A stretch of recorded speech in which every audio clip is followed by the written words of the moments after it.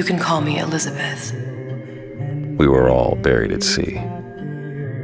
We just didn't know it yet. Hello ladies and gentlemen, it's Young here and welcome to a Bioshock Infinite Burial at Sea trailer analysis. A few days ago, we finally got our first look at the upcoming DLC for this critically acclaimed game, and it's time to break down what little clues were left for us in this trailer. It goes without saying, spoiler warning for those who have not played Bioshock Infinite or any of the Bioshock games. Anyways, without further ado, let's dive right into it.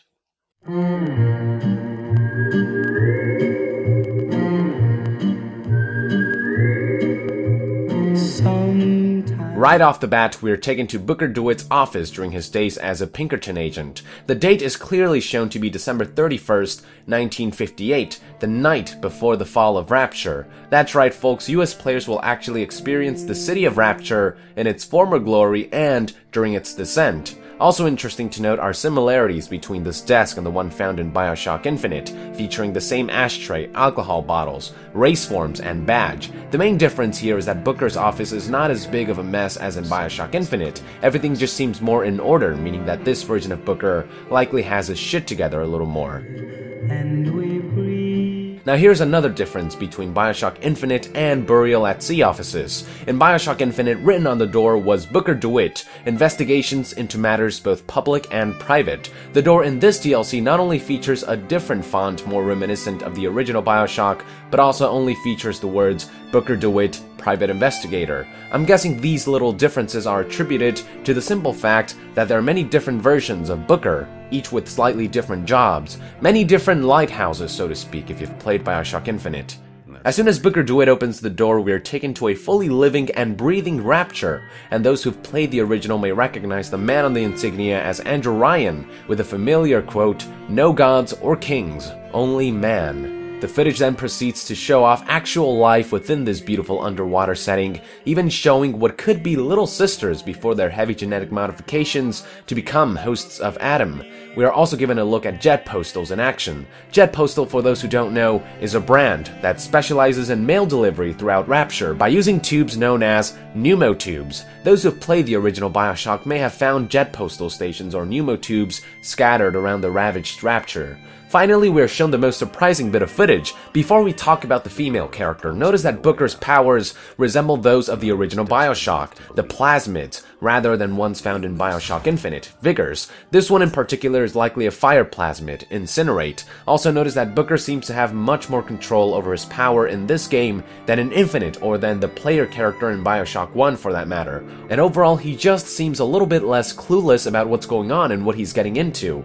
Unlike in Infinite, during which he seemed to have no idea about the city in the sky, in Burial at Sea, Booker seems much more informed about this otherworldly place known as Rapture. Anyways, here's the surprising bit, during which we see Elizabeth in a completely different light. She has this very sexy noir feel to her, different from anything seen in Infinite. I find it appropriate that she's wearing the bird pin in this footage, since this version of Elizabeth does not give off the vibe that she's been trapped in a cage for the most part of her life, like in Infinite. She seems much less innocent and much more confident, mature, and knowledgeable, which is clear indication that she's more of a free bird in this timeline than one trapped in a cage. And with that, the trailer blacks out to later reveal the title of the game, Bioshock Infinite Burial at Sea. Those wondering why the title contains the words Episode 1, it's because this DLC is the first of 2 episodes. Now note the noir artwork on the side, which is an interesting direction in my opinion, one that I totally dig. In the artwork, you will also notice that the AD mark on Booker's hand will make a return, which stands for Anna DeWitt. I don't know if this symbol will play as big of a role as in Bioshock Infinite, but considering it's there, it's safe to assume that the game will continue to expand upon this complicated father-daughter relationship, this time in a new yet familiar setting and under completely different circumstances. I am looking forward to it. Before I take my leave, I would like to rewind and talk about what Booker DeWitt says throughout the trailer. Even in a utopia, someone needs to clean up the mess, and that's where I come in. The girl promised me a way out, and I was desperate enough to believe her. We were all buried at sea. We just didn't know it yet.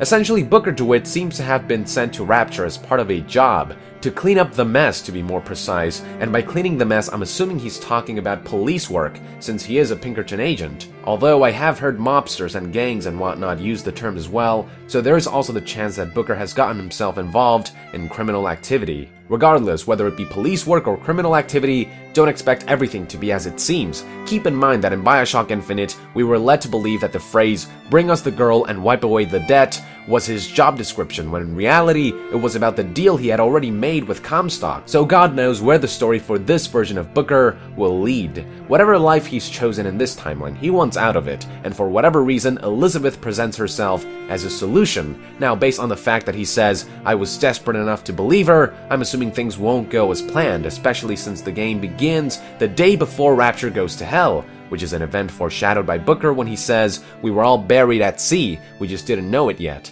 Now, of course, that last quote could also be metaphorical rather than literal, but until we get more context on the game's story, we will have to wait to find out. So there you have it, ladies and gentlemen. Thank you for tuning in. Let our nation know in the comments below if you notice anything that I missed. Also, look forward to a second Burial at Sea video in which I will talk about everything we know so far about the game, based on what other journalists have uncovered, and based on what Ken Levine himself has said. And to be further updated on Bioshock news, be sure to join the nation and subscribe to Young Gear. I'll see you guys next time. Thank you very much, and Young out.